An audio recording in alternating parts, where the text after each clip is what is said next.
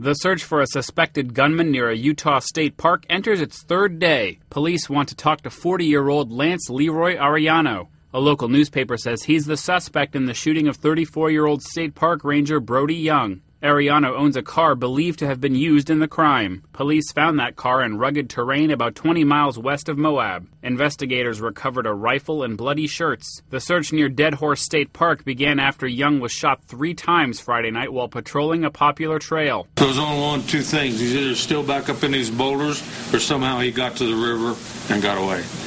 But we don't think he did that either. More than 160 agents from 28 agencies are looking for the suspected gunman, but the going is slow. Climbing over boulders, there's a lot of small holes, a lot of small caves, a lot of areas where rocks have fell down against each other. Young remains in critical condition, but the sheriff says he's improving. Noel Waghorn, The Associated Press.